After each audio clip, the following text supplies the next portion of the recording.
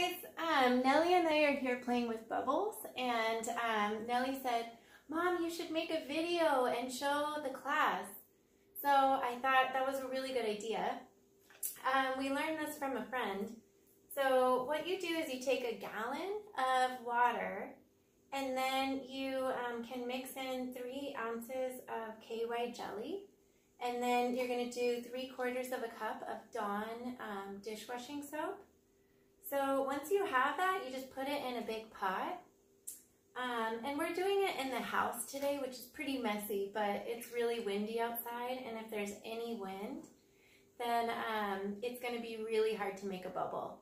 So just put down a ton of towels. It'll kind of clean your floors up a little. So what we learned is once you have your solution in here, and I'll put the solution in some directions on this assignment, you're going to make the OK sign like this. So practice doing that and make sure your finger and your thumb touch, because it needs to be kind of a sealed opening to make your bubble. So you're going to dip that in, and then when you bring it out, you should have a film of bubbles right here, and you're going to blow really slow. And then when you think it's big enough, you close it off with your hand and you have your own bubble. Okay, and then and sometimes they pop. So you can kind of practice doing it that way. Another fun thing to do is you can blow one bubble from your hand into your other hand. So you can go like this.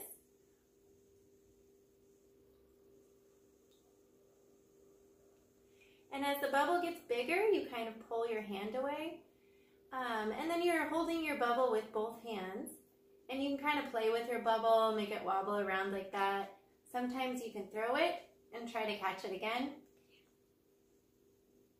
Okay, so that's one way to try it. Another way to make a really giant bubble is to put your hands, you try it.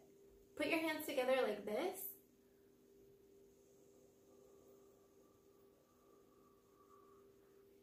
And you can make a bubble go out really, really far. That one's a little bit harder for me. I had better success with doing it this way, but just kind of play around and see what you can do.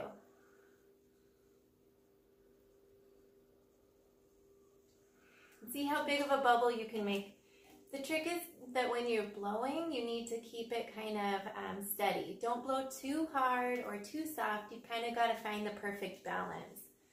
So I hope you have fun playing with bubbles. Maybe you can take a picture or a video and you can send it to me. All right?